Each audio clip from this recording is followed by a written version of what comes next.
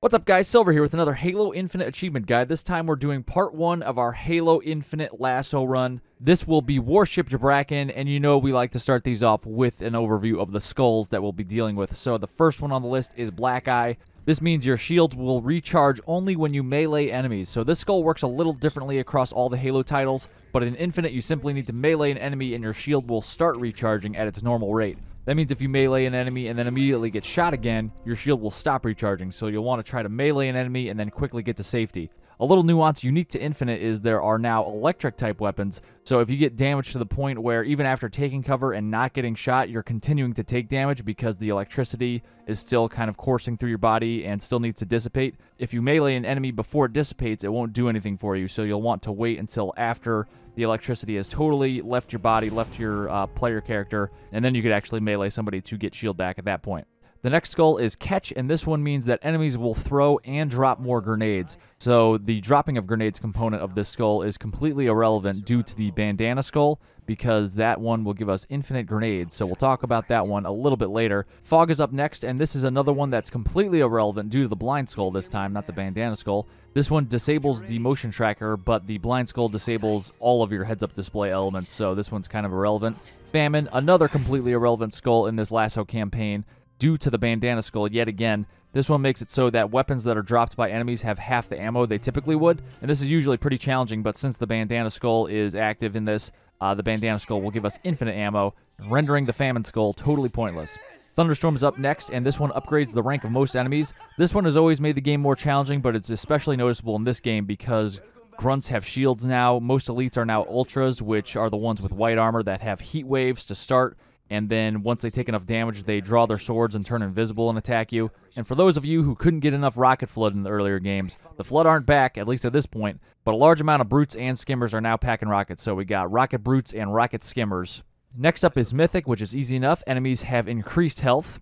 Next up is Blind, another really annoying one to deal with. The heads-up display and weapon do not display on screen, so it's tough to tell what weapon you have out, along with what grenades you have equipped, what armor ability you have equipped, how much shield you have, and of course the lack of targeting reticle. This is actually a little easier to deal with than in other Halo games because although the reticle is removed for your targeting, there's a little indicator within your reticle that shows whether you're in grapple range or not of whatever you're looking at. So that will actually remain. So if you have the grapple shot equipped, you'll still get that little indicator, which is right inside your targeting reticle. So you can kind of use that as a makeshift targeting reticle. Obviously, you need to be looking at something that's within range of your grapple shot with the grapple shot equipped. So it won't work in every situation, but for those situations, you can always place a makeshift reticle on your screen, whether that's through software. A lot of gaming monitors nowadays have features where you could put a reticle on your screen. So you can just head into a custom multiplayer game before hopping into LASO, and I recommend grabbing a sniper rifle because it is the smallest reticle, and then you can just kind of place your makeshift reticle over that. So you could do that with your gaming monitor probably. If you don't have a monitor that has that feature, you could always do it the old-fashioned way, which is put a small square piece of see-through tape right over the reticle, so you could trace the reticle onto the tape with a marker. I typically use a small square piece of magic tape. In previous LASO guides, I've called it Scotch tape, but apparently that's the brand. So Scotch magic tape is what I've been using, and I traced it onto that tape with a Sharpie. So be careful you don't use, some crazy heavy-duty tape that's going to leave, some residue on your screen, and make sure that you don't accidentally mark up your screen with whatever marker you're using. I haven't used a makeshift reticle in a few years now. I just play with Blind on as intended, but for those who aren't as comfortable, those are a couple solutions for you. But anyway, on to Boom. This one doubles the radius of any explosion, so pretty straightforward. Your rockets, your grenades, anything else, fusion cores will have more of a blast radius to deal with, so steer clear of those. Cowbell, acceleration from explosions is increased, so those chain reactions will occur faster. Grunt birthday party. Grunt headshots lead to glorious celebrations, so this one doesn't make the game any more difficult or easy. Just adding to the fun factor here, and speaking of fun, I Would Have Been Your Daddy is the next one, and this one makes rare combat dialogue more common. So usually it's some more humorous dialogue comes to the forefront, so you'll hear that more often. And finally, Bandana, the game-breaking skull that makes Infinite's version of campaign, of LASO rather, way too easy in my opinion, along with the tank gun of course, but we'll get to that later. Obviously LASO stands for Legendary All Skulls On, but in the past beneficial skulls like unlimited ammo, ability to fly, all guns that you use being Scarab guns, etc., those typically wouldn't be included in a LASO playthrough for the most part, and you'd just be left with the ones that make the game more difficult, really making LASO, a big challenge. But anyway, I digress. This skull grants you unlimited ammo, unlimited grenades, both of which I hinted at earlier, but the other big component of Bandana and Infinite that is not immediately obvious is the fact that it affects your equipment as well. So it entirely removes the cooldown period for your grapple shot, threat sensor, drop wall, and thruster, so you can just basically spam all those to your heart's content as much as you want, and that's really going to make maneuvering around the map and getting past enemies that you otherwise would have to fight a lot more easy. But that's it for the Skull overview. Let's hop into Warship Gbraakon and get started. Right off the bat, there's going to be a notification that pops up before you can move, so just kind of X out of that. That's just showing you the feature within the game where you could scan kind of the area and objects of interest will pop up, so that's useful, and we will use it throughout the campaign. But I'm interested in this box. So this crane will go over and pick up this box, and this box has a battle rifle in it, so that is why I'm concerned with it. So a lot of times it will be picked up already. You can't get to it in time before it gets picked up, and it's kind of tough to get up and in there while it's being moved, so you can just wait for it to get dropped off over here, and then you could freely jump into the box once it's on the ground. And you can see I pinged that scan function, and I'm highlighting the BR, which is nestled in there. So hop in, exchange one of your weapons for it. It doesn't matter which. We're going to exchange both of our weapons. So I have a BR now and an assault rifle, but I'm quickly going to change out my assault rifle for a plasma pistol. So we're going to go over here now, and there's going to be a weapon rack. Ignore that grapple shot notification saying, hey, you got a grapple shot. We know all about it. We're on LASO here, but go in this direction and wrap around, and you'll find that there's a weapon rack with a plasma pistol on it in the middle. So grab that. We now have a battle rifle and a plasma pistol, so we're going to noob combo all these grunts. Most of them have energy shielding now, so we're going to treat them just like we did all the elites and brutes in previous Halo titles, where we just noob comboed all of them, which, if you don't know, means you're going to overcharge plasma pistol them, which collapses their shield, and then you're going to finish them off with a headshot from your battle rifle. So it makes quick work of these guys. And we're going to go back down here where we could safely hide behind this pillar. Take those two guys out, and we'll go up and find the third one up here. So we want to take this guy out as quickly as possible.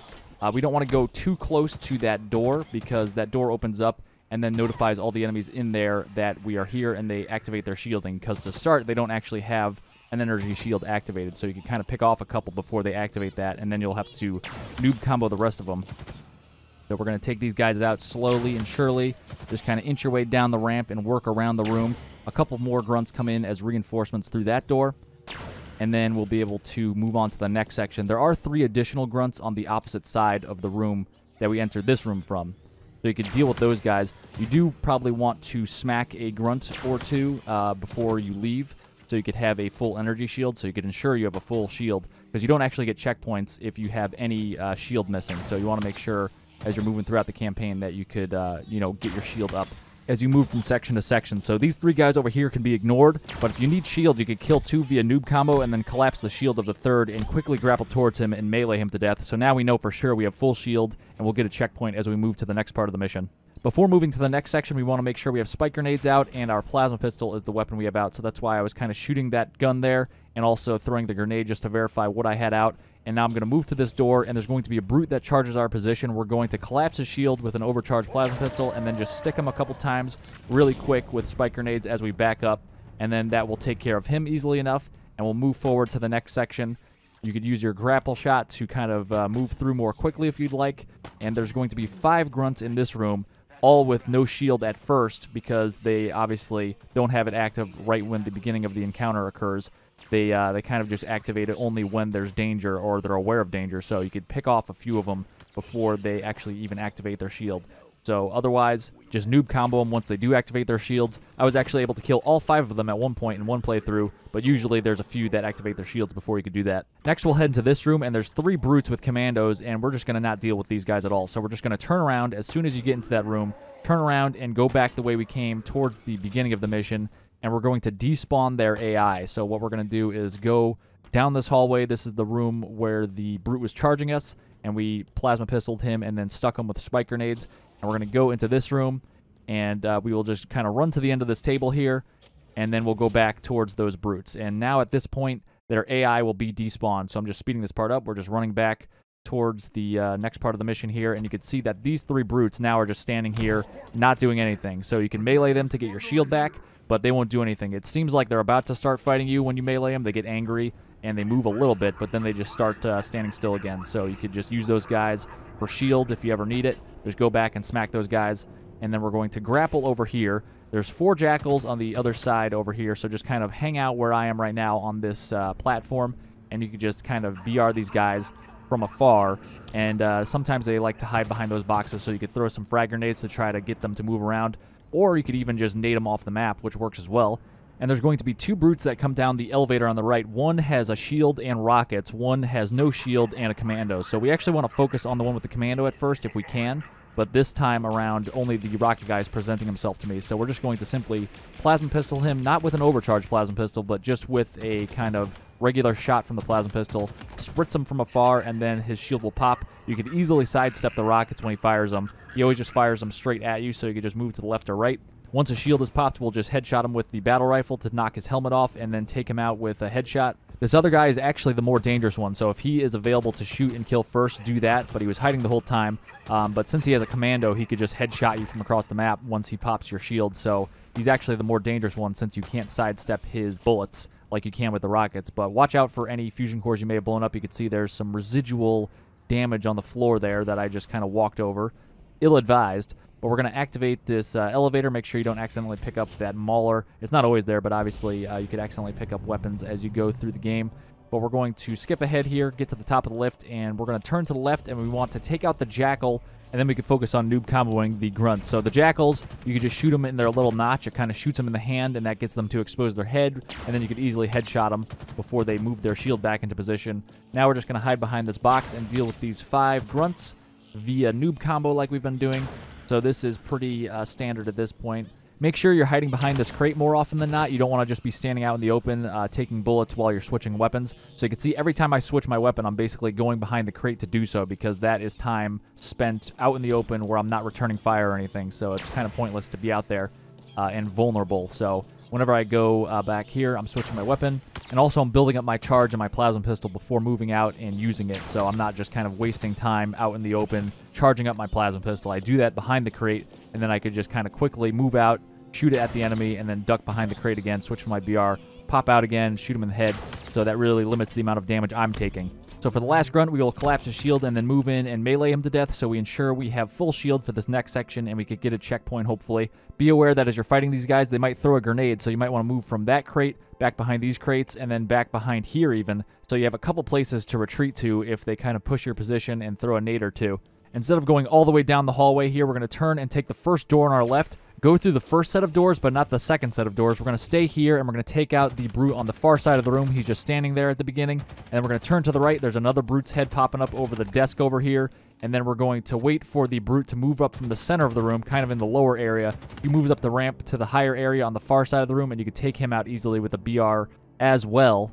And we're going to continue staying in this area in between the first set of doors and the second set of doors. You don't want to move in there because the rocket guy on the far side, there's one brute remaining with rockets, and he actually does not shoot at you if you stay in this area. So stay in between the first and second set of doors here, and you could easily just pepper him with the plasma pistol as he presents himself, and then you could headshot him once his shield collapses and finish him off. In addition to the brutes here, there are 3 grunts with shields, so we're just going to noob combo them as they present themselves, and the grunts are actually your main concern at this point. So once you take out the 3 brutes that we took out initially right off the bat, the grunts are your main concern because, as mentioned, the rocket brute, the lone remaining brute with rockets, does not actually shoot at you if you're standing where I was. So the grunts, on the other hand, will shoot at you, so they're the next biggest threat, but the grunts were hiding initially, so I took out the rocket guy and then focused on the grunts once the grunts started popping out.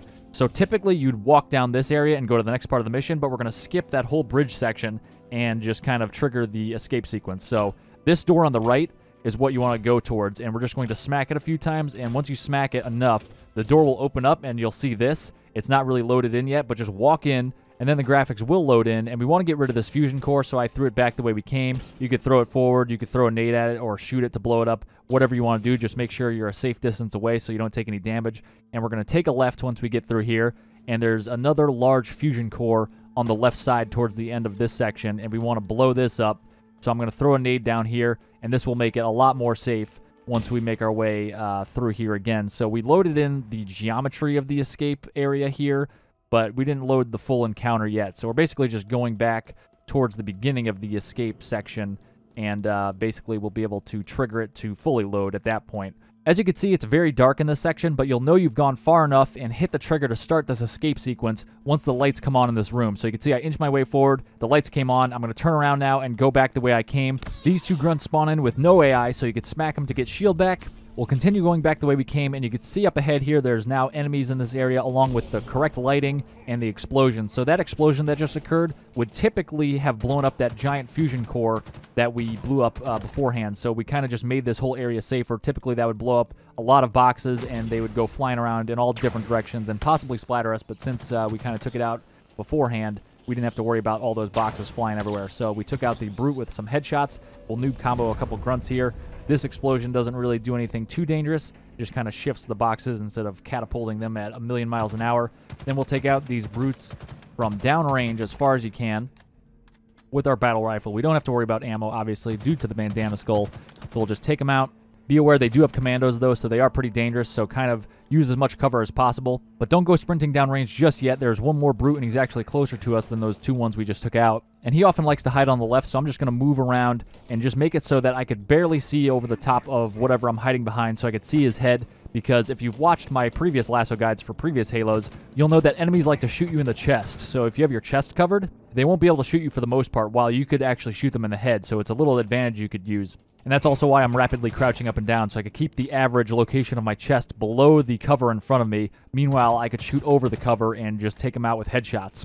If you want to be super safe, you could take out those grunts from far away too, but I'm just going to sneak up on the right side, and then I'm going to cut into the right because the door we actually have to go through is right here, so we don't even have to go as far as those grunts are. That explosion on the right is typically more dangerous, but since we moved that fusion core preemptively, we don't have to worry about that. We're going to grapple across the room here because there's a bunch of deadly goo now that will actually damage you if you step into it, so watch out for that. And we're just going to take out these grunts via smacking them, so we know we have a full shield heading down here. We'll drop down the elevator shaft, and the elevator is not in service anymore, but it actually, thankfully, collapses and just falls down to where we need it to go. And we'll move up here. That will cause an explosion. The boxes will shift around, and then we could actually move down here safely. And then we'll move through here and go to the left, and there's a bunch of explosions and nonsense happening in here. All these deployable buildings are basically blowing up and falling down out of the ship here. And this part of the mission was kind of designed so that you would go into these buildings and follow this long winding path where they all are collapsing and falling down. And it was this intense moment, but you could actually avoid all of that by, instead of going into that building there, you just drop down to the left here. And there's a bunch of buildings down here that you could just run along the top of, so we could avoid all that nonsense. It's a lot faster, it's a lot easier, you don't have to worry about getting knocked off so much, because these guys are not moving at all down here. So you might have to grapple still a little bit to jump the gaps, but it's easy enough, and we'll just go straight to the end here.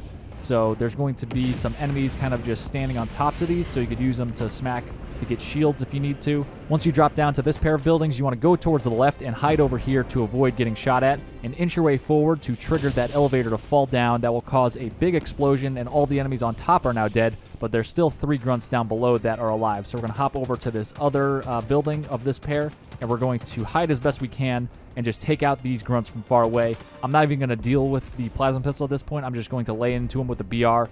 You could actually tear through the shield of a grunt and kill them without having to reload. So I took out the grunt on the left entirely with my BR, and then you could see the 2 grunts on the right were near that fusion coil, so I just blew up the fusion coil and killed them that way. If you don't kill them with that, you could always just BR those guys as well. We're going to move forward, and that spawns in one final brute. He's got a commando, so you want to make sure that you're hiding behind this cover here. Fortunately, this piece of geometry in front of us is slanted, so we could use that to our advantage. We want to make sure that we could see his head, but we can't see his gun. That means he can't shoot us, but we could shoot him, because like I mentioned, he's going to try to shoot us in the chest rather than the head, because he's straight up dumb. 2 more grunts is all that remains here, and you could take him out from far away if you want to be extra cautious. They did end up taking down my shield, but fortunately the ship blowing up took him out. And you don't need to worry about ending this particular mission with a shield. Some missions won't give you a fresh shield at the start, but this next one does, so we'll spawn into Foundation with a full shield and get a checkpoint. So you could try to just run past them, you could just be safe and kill both of them, however you want to tackle it. But that is the end of this mission. We'll get a few cutscenes before heading into the next mission, Foundation, so I will see you guys for that one.